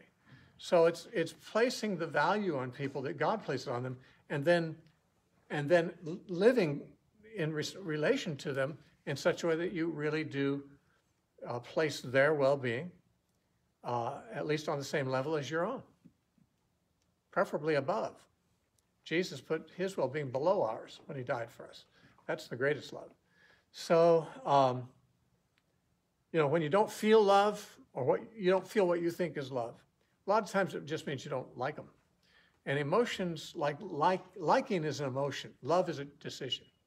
You can't be commanded to have any emotion because you can't obey a command that tells you to be happy all the time. I mean, we're told to rejoice, but rejoice isn't the same thing as be happy. It means I choose to exult in the truth that God is in charge. I exult in the fact that God is my Father, that he loves me, that he loves all people. I exult in the fact that God is sovereign over the world. I mean, I rejoice in the Lord. It doesn't mean I'm very happy about my present circumstances, but I can choose to rejoice, which isn't the same thing as just having the emotion of being happy. You can't command someone to be happy and then it happens. You can't command someone to like something. There's certain foods I just don't like. And it does, even if God himself said, like it, well, I can't choose what I like. I can choose what I do. You want me to eat it? I'll eat it. I can do the right thing, but I can't like it if I don't like it. Emotions are not in our control, nor are they our responsibility. Only what is in our control can be our responsibility. But choices are in our control. I can choose to do something I don't really feel like doing. That doesn't mean I'll feel like it. I can't make myself feel like doing it or not. A lot of times I feel like doing things I shouldn't do. And what's my responsibility? Stop feeling like doing it? No, just don't do it. Whether you feel like it or not. Your feelings are temptations sometimes. And this is something that in the recent decades, I feel like people have lost sight of. They feel like, well, what you said offended me. Well, I didn't intend, any offense. But I was hurt. Well, I can't help that. Sorry. You must be very easily hurt. But it's almost like I'm responsible for you being hurt. People seem to think their feelings matter more than anything else, and they simply don't. Well, a Christian has to be wise, and most people, even who weren't Christians, rational people, know it's not what I feel that matters, it's what I choose. I can be kind to a neighbor who isn't kind to me. It doesn't mean I like him. They can be very annoying. But what I feel is not what's important. Feelings can be a real blessing when they're positive, and they can be a real drag when they're negative. But you don't choose what your feelings are going to be. You can kind of try to cultivate good feelings, but that won't happen instantly. But what can happen instantly, thank you, is that you have a duty and you do it. You choose to put that other person ahead of yourself. That's love. And it's not the same thing as hypocrisy, where I don't love them, I don't even want to love them, but I want to pretend like I do so they'll think I do. That's just being a hypocrite. Anyone else? Got a couple. We'll take yours next, and then Chris. Yeah. I once heard it said, you actually said it very well, you completed the thought, to love someone that you don't like, that's part of being Christian. Uh-huh. To be sacrificial and to serve. And I thought about repenting or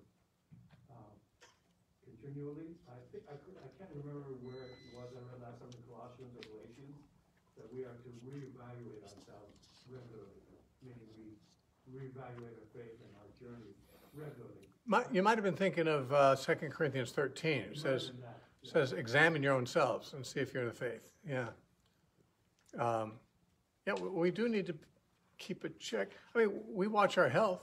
Sometimes we watch our weight, you know. Sometimes we don't. And sometimes we don't when we should. I actually, the first thing I do in the morning when I get up is I go weigh myself. I don't know why. I don't have a weight problem, but I'm just curious. I'm older. Am I gaining weight? I'm not much. But we do keep track of some things, you know. We keep track of our finances. We keep track of our health, different ways. We need, certainly if we keep track of those things, don't keep track of our spiritual state. If we're not monitoring our thoughts and whether we're growing lukewarm or whether we still are hot, I mean, then we obviously don't place that at a very high priority. Yeah, Chris, you had another question.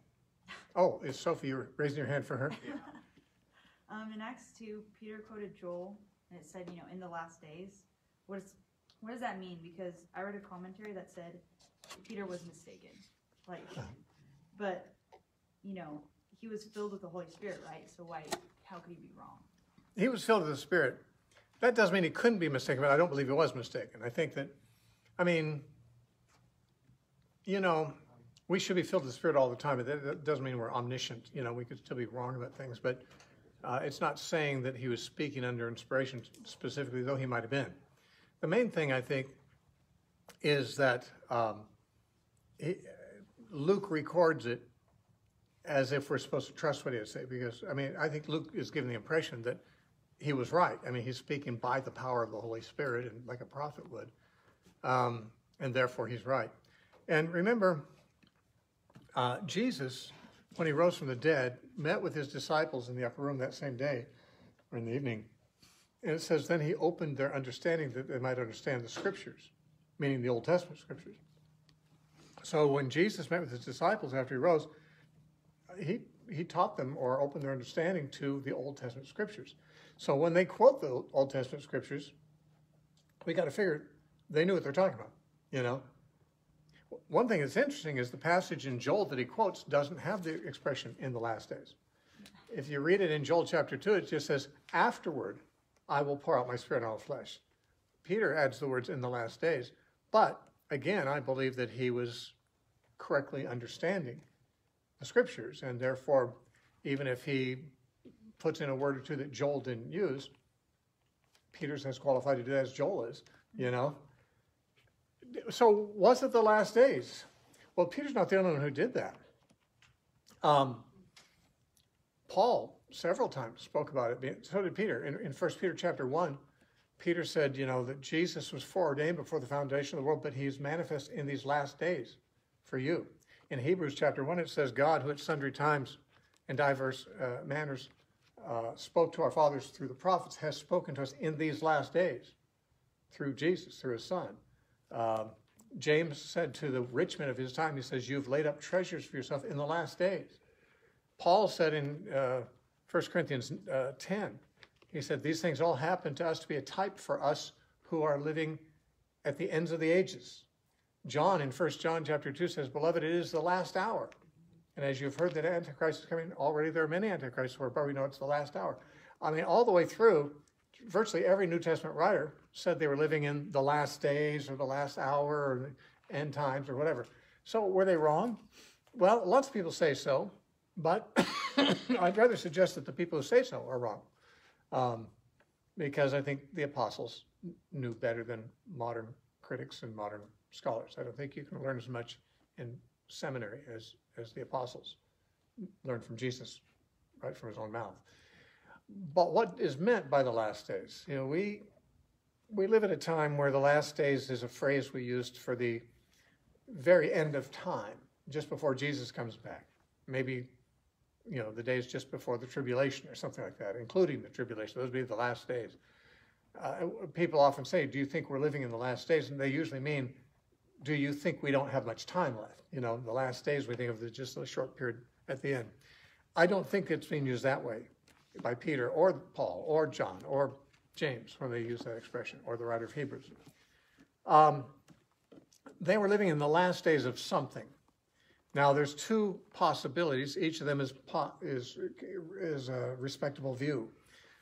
Many scholars believe that the last days refers to the whole age of the church, that when Jesus came, it began the last days, and the last days will end with the second coming of Christ. So the whole period of the church age is the last days. This is a very common thing to read in some commentaries of a certain type. So they'd say, you know, the 4,000 years before Christ came was the majority of history, but the last 2,000 years is just the last third is the last days. That's kind of the conclusion I reached when I first began to notice that all the writers of the New Testament said they were living in the end of the age or in the last days or whatever. But then I learned more that made me change my mind on that, and that is that something that was very significant in the minds of Jesus and the apostles was the end of the Jewish age. Jesus said the temple would be destroyed, not one stone would be standing on another. That happened in 70 AD. He said this generation won't pass before this happens. And on three or four other occasions, Jesus spoke about that generation too as the last generation of the Jewish, well, Second Temple period, basically, is what scholars would call it. But we could say the Jewish order. The Jewish order began with Moses in 1,400 years before Christ and ended in 70 AD when the Jewish religion ended. The temple was destroyed, the priesthood was dissolved, the Jewish race was scattered throughout the world. There was no Jewish nation, there was no Jewish religion, no Jewish temple, no Jewish priests. It was the end. And the Old Testament prophets had, when you begin to realize how significant it was that Israel's religion and nation came to an end in 70 AD, you can see in the Old Testament how many times it's talking about the Messiah coming, but in the same passages it talks about this like final kind of judgment. It almost sounds like the end of the world in the prophets. But when the New Testament writers quote these prophets, they apply it to their own time. And you begin to see that the coming of the Messiah introduced the new order, the new covenant order. And the old covenant order didn't finally vanish away until a generation later. Just like the Exodus made Israel a new people. They had been slaves in Egypt, but now they became a nation unto themselves. But they didn't have a land for another 40 years. It's like it took a generation for them to get all that golden calf Egyptian culture out of them and to see themselves as the new people they had become. So there's a transitional generation between the Exodus, when God took them to Sinai and made a nation out of them, and the end of that 40 years was when he brought them into the promised land, and they became a nation in their own right with their own territory and all that.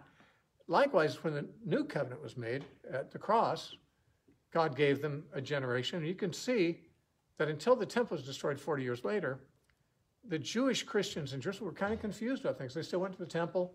They still offered animal sacrifices. Now, Gentile Christians didn't. Paul would, he was very adamant that he would never allow that kind of stuff to be imposed on Gentile Christians. But the Jews who lived in Jerusalem, It's had all that Jewish culture in them, just like Israel, when they came out of Egypt, had all that Egyptian culture. They had to get kind of purged of that. And took about a generation for the first generation of Jewish Christians to get purged of that whole dependence on the temple and the priesthood and stuff like that too, and to come into their own at the time of the destruction of the temple. That period of time from the coming of the Messiah till the end of the Old Order was the last days of the Old Order.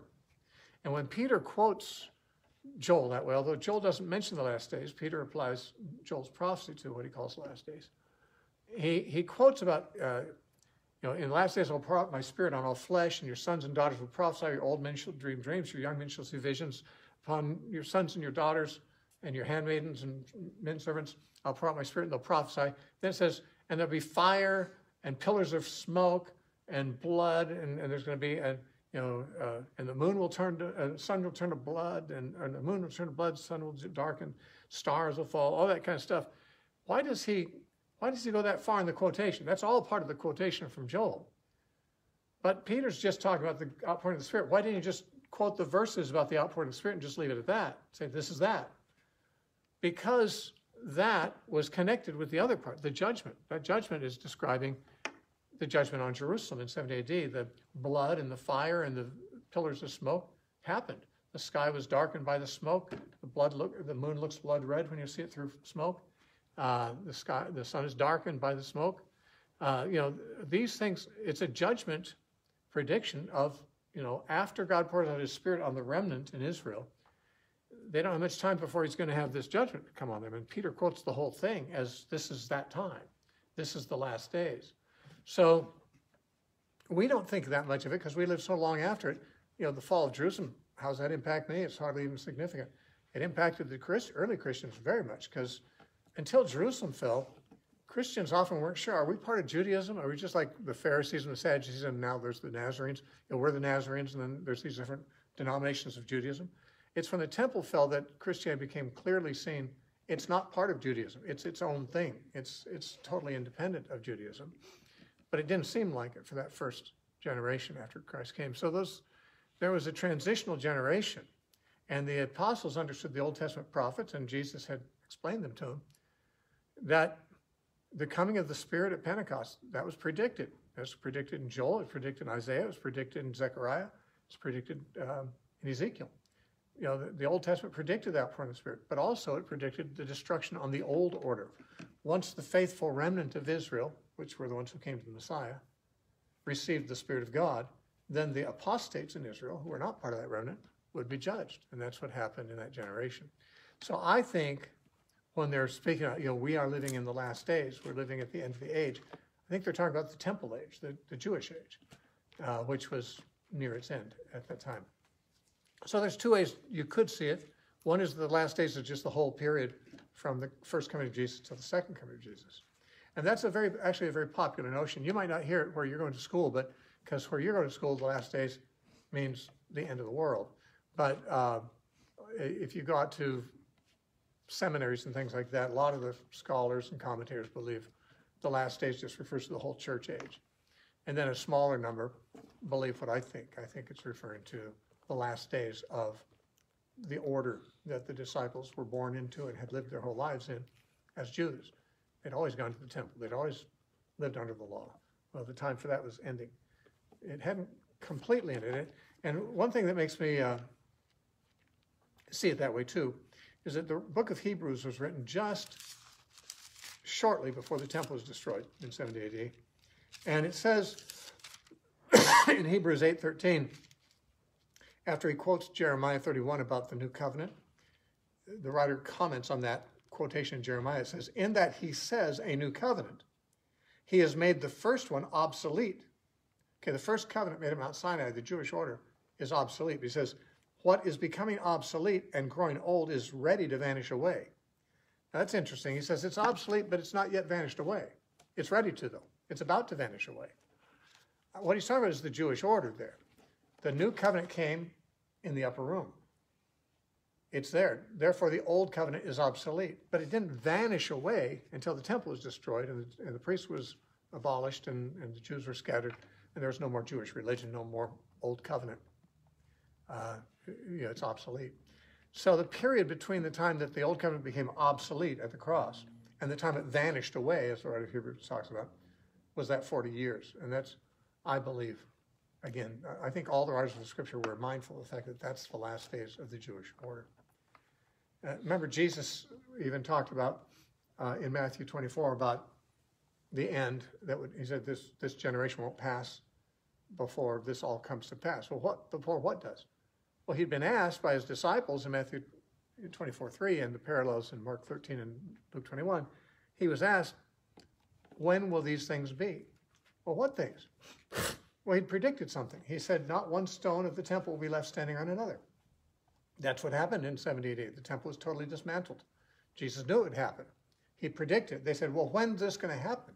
His answer was, this generation won't pass before it happens. And so he's talking about that. And in that place, he says, and when you see this, such and such, he says, then know that it is near, even at the doors. Remember, he said that? It's even at the doors.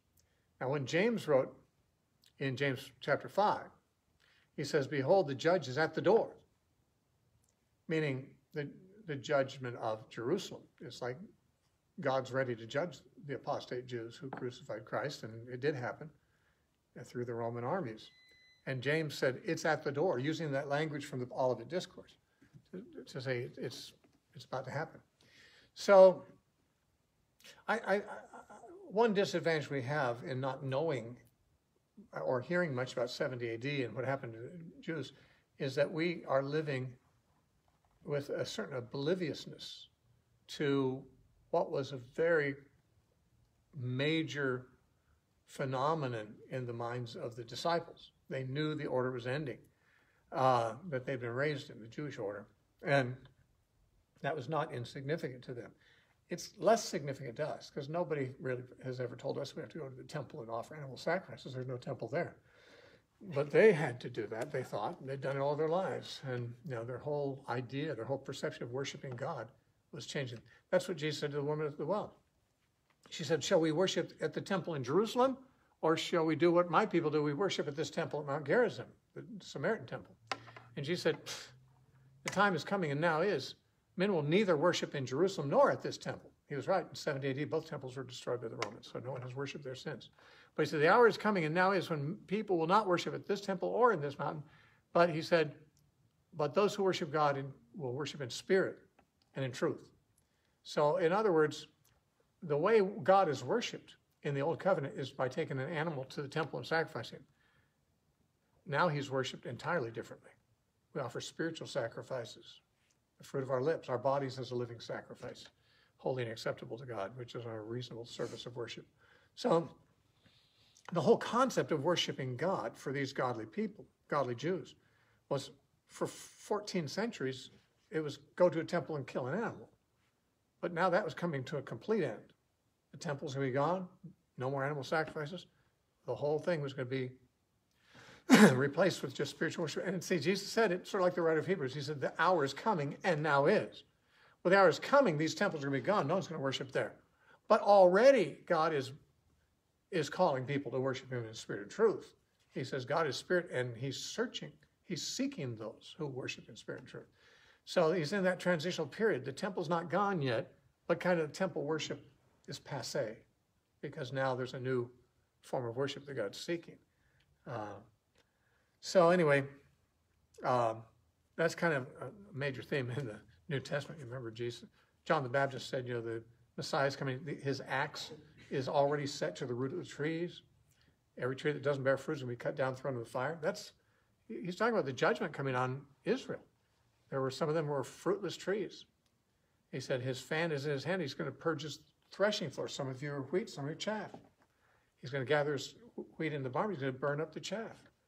That happened in 70 AD. The apostate chaff in Israel was burned up. And the wheat, which was the disciples, the Jews who were faithful to God, they were gathered into God's barn, into the church, and to safety.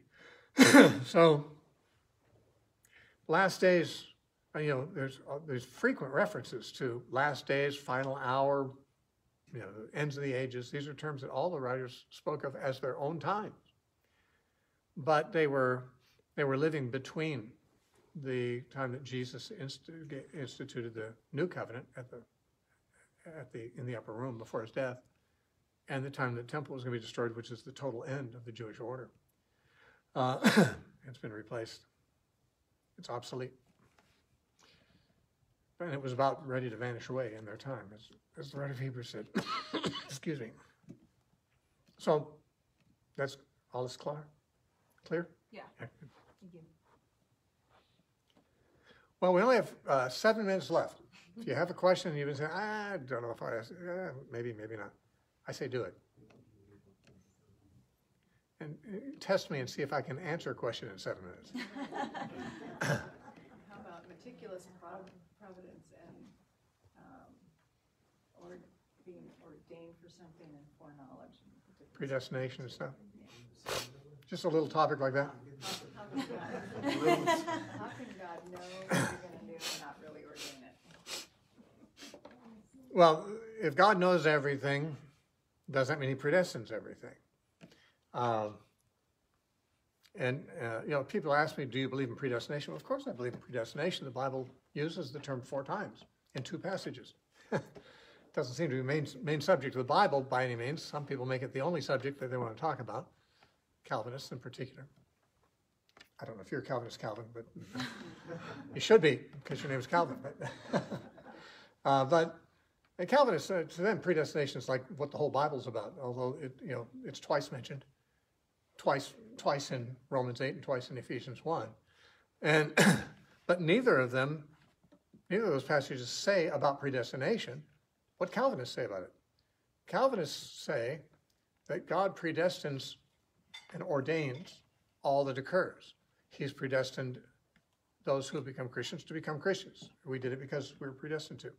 And those who are lost, they were predestined to be lost. You have a tag on that? Question. Okay, well, let me just say this quickly, then I'll take your question.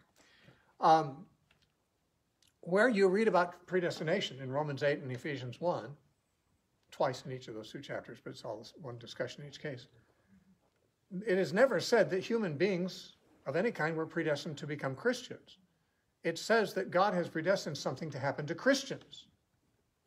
He says that whom he foreknew, and he means by that the Christians, people who follow Christ, those are the ones whom he foreknew in Romans 8:29, whom he foreknew, he predestined to be transformed into the image of his Son. So what is predestined for us? God is predestined that Christians will someday be like Jesus. That's our destiny as Christians. In other words, he didn't say he predestined that we'd go to heaven. He predestined we'd be like Jesus. He didn't say that anyone was predestined to become a Christian. The statement he makes, the people he's talking about are already Christians. The ones that he foreknew are the Christians. And he predestined for them a certain end, and that is that we're going to be like Jesus. In Ephesians chapter 1, he says that he predestinated us to adoption as sons. In other words, us, Christians, Paul says that God has predestined that we Christians are to be adopted as sons. It never says that God predestined anyone to become a Christian. He does say in Ephesians 1, I think it's verse 4, that we are elect, or he chose us in Christ before the foundation of the world. It doesn't say he chose us to be in Christ. He chose us in Christ. In Christ, we share in Christ's chosenness. In Christ, we share in his death and resurrection. In Christ, we share in his exaltation, seated at the right hand of God. We are exalted to heavenly places in Christ. In Christ means that what he is, what happened to him, what his status is now imputed to us in him. He's chosen, we're chosen in him. It doesn't say we were chosen to be in him. Like before we were in him, God chose, okay, you're going to be in him and you're not going to be in him. Those who are in him are chosen in him. That chosen status, that status of being predestined for something is something that belongs to people once they become believers. Calvinism teaches that people are chosen to become believers, and God chooses that, not them. The Bible says the opposite. The Bible says you choose this day whom you'll serve, whether the gods that your father served beyond the river or this. As for me and my house will serve the Lord. There's, the Bible always calls people to make a choice about becoming Christians. Once you become a Christian, you're in that group that God has chosen some things for. It's like if I was a young man, didn't have a family yet, I said, I'm going to start a business, and I'm determined that my children will have this business when I die. Well, I haven't decided who's going to be my children. In fact, I never had any power over who's going to be my child and who's not going to be my child. That's the way biology decided those things. But that's neither here nor there. The point is, if I say, I've chosen that my children will inherit all this, I could say that before I have any children. Don't know how many there will be, who they'll be, but I've already decided that whoever is my child is going to get that. And God has predestined that those whom he foreknew, he's predestined that they'll become like Jesus. That's the privilege we have, to become like Jesus ultimately. So there's nothing in the Bible that says that God has foreordained or predestined everything that people say or do. That's really the claim that many Calvinists make. Some don't quite say it like that, and some do. Calvin did. The Westminster Confession of Faith does. It says everything that happens, God foreordained it. So Adam and Eve fell because God made it inevitable by ordaining that they would fall. If you became a Christian, it's because God ordained it. But if your neighbor doesn't become a Christian, God ordained that they couldn't. That he didn't want them to be. Or else he would have ordained that they would. Because he gets whatever he wants. He's sovereign. So, I mean, that's not what the Bible teaches. But that view originated with Augustine in the 4th century. It was not found in any of the church fathers before Augustine. But Augustine influenced the church more than any other theologian in history. And so it became part of not only Roman Catholicism, but also the Reformation. It's considered to be Reformed theology, but it really goes back to Augustine. That's the short answer. But you had a question, related or unrelated to that? A little unrelated to it.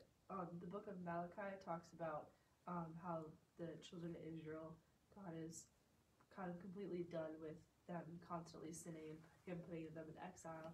So he's like, look, you stop sinning, you come to me fully and take away all your gods and only serve me. That's when like the new temple and like our relationship will be complete. So do you think that also correlates, I guess, to like the book of Revelation? That makes sense. Well, what you just described is kind of the teaching of the whole Bible, in a way, leave your idols behind, come to me, be my children, enjoy what I have for my family and worship me. So I'm not sure if you were intending to be that general, if you had something a little more specific in mind, but does that correlate with the book of Revelation? In that general sense, absolutely. I mean, we read in Revelation 9 that even when all these plagues came on, it says they still didn't repent of their fornication and their sorceries and their, murders and things like that, and thefts. As if God wished they would. It specifically says, although this all happened to them, they still didn't repent. I mean, that very statement suggests they should have. That would have been the best thing to happen. That's what God wanted to happen, but they didn't. So we find the book of Revelation still has sort of the same kind of appeal, that God is still trying to bring people to give up their idolatry and their sin and follow him. But I suspect your question was more specific, or am I wrong? Was it? It would be hard to explain. Not trying to put you on the spot. I just can't answer more specifically unless I have a more specific idea of what you're asking. But if I think it's more of like, because it was like the last book, so he's talking about the children of Israel, but it's like now we're in the book of New Testament. Yeah, never mind. Okay, well, I mean, sometimes when a thought of a question comes to mind, it takes a while to formulate it in your mind, and since we're in a hurry here, in fact, we've gone 1 minute over, not that we're that strict about it, but in a hurry, it might be hard to really formulate it in a way. Maybe everyone else understands better the specific thing you have in mind, but whenever, when people ask me questions about the Bible, sometimes there's several different issues that kind of get touched on in the way they state their question. But I know that not all those issues what they're asking us. I'm trying to figure, okay, what's the focus of that question, so I can instead of say everything I could think about that subject, I could address it more specifically. Feel free to email me or something if you want more, you want to get more specific about things. Appreciate everyone coming out, and it's good to see all you guys. Expected more from you guys, just more curiosity, more, but obviously it's easy to be shy when you shouldn't be shy, Sophie. How come he has to raise his hand for you? I think he did that himself. I was gonna raise my hand. Anyway, so we do this the first Saturday of every month. You're always welcome to join us if you'd like. Thank you again for having us tonight. Appreciate that. Well, sure. You gave me a reason to be here by you being here. If you didn't come, I'd be really bored. Okay, so let's pray. Thank you, Father, for this night, and we ask you to bless and guide each one of these people as they go, wherever they go. There's tomorrow's Sunday. Many, perhaps most, will be in church somewhere or trying to find a church that's open. I thank you that I heard today that the Supreme Court just overruled California's ban on indoor church services, so maybe all the churches will be open, or I don't know. But I do pray for those who preach the word tomorrow in pulpits or on Zoom or wherever they do it, that they will have your Spirit inspiring what they say, that they'll be able to speak the truths that are timely truths for your people, the things that are the oracles of God that need to be heard, and that your people, your sheep, will be fed. And we ask these things in Jesus' name. Amen. All righty.